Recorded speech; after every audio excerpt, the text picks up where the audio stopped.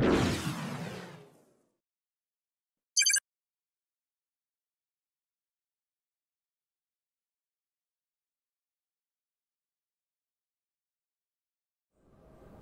everybody, Jose Rodriguez back again. You might be able to see that I am a little bit brighter. I added a third light to the two that I have laterally mounted on tripods. Hopefully when I show you a print, it should be a lot better to see it. It's not perfectly color balanced, okay? You know, you will see some variations sometimes, but when I tell you something is neutral, believe me, it is neutral. But today's little video is going to be rather kind of humorous, and it makes me think of what happened to my son's car, and also a friend of ours who had antique cars in his humongous garage, probably like a 4-vehicle garage. And these were classic cars from the 30s and 40s, some of them even older actually. And he was having a lot of trouble with rodents, basically chewing through the cables. And so my son had a similar problem. He lives in an area of Maryland that can be considered semi-rural, although there is a relatively good-sized town next to it. But still, there are woods behind his house, and there are mice. And we assumed they were mice because some of his cables leading to a few of the sensors that these engines today require to operate correctly were chewed up. Now, we talk about printers here, so somehow it's kind of difficult to correlate rodent cable electrical damage with printers. But that is exactly what happened. An individual in my Facebook group reported such a case. And the repair bill would have been relatively hefty, in the $850 realm. And so at that point, especially, let's just say, for instance, if I have one of my 3800 or 3880 printers, this was a relatively large printer, gets chewed up to the point where it would cost me $850 to repair it. Well, to tell you the truth, I paid like $200 each for them. I bought them used and I got them working. So something like that, you know, you would have to think about whether you should just simply move on and replace it with a brand new printer.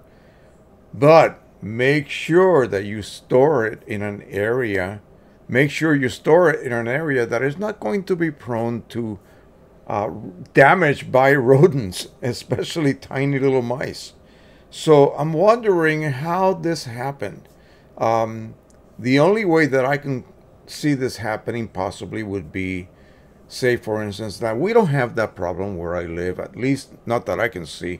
There are lots of stray cats outside, so I think they control the mouse population quite effectively, but not where he lives. So say for instance, if I had a shed and I have my printers there because maybe my spouse doesn't want all that stuff cluttering the house like I am doing here, I would have it on the shed. And of course, if I leave the door open during a hot day, little mice can get in and eventually cause damage. And I don't know what sort of specific damage was reported, but indeed it would cost way too much money to repair it.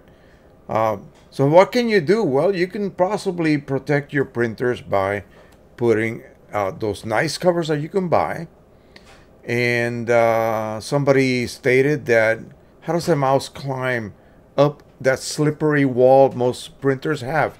Well, the problem could also be attributed to the fact that if you do not close your tray when you are done printing, close that cover completely, close the top, everything needs to be closed like you are removing it from the box initially. Mice, critters, vermin are going to get in, especially if you have your printer in an area that is conducive to that kind of attack, let's just say. So just so you guys know, it can happen. This is very rare. I had never heard of this prior to seeing this post. And so I would recommend that you guys always keep your printers in an area that can be locked down. When you're done, close everything up. If you even remotely think this could happen to you, just do not allow any access to your printers by these little critters.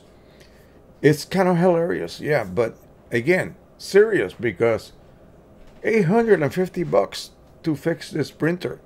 Yeah. So you really have to either love it or not have the extra maybe $200 to buy an equivalent printer, a modern one that is. I would say that the P900 would be the equivalent newest one this person could possibly replace that one with. Well, you know, what can I say? Anyway, I just thought it was a little bit unusual, and I'm glad that I was able to see it, and I'm just bringing it up to you guys, just in case you think that it can ever happen to you. Okay?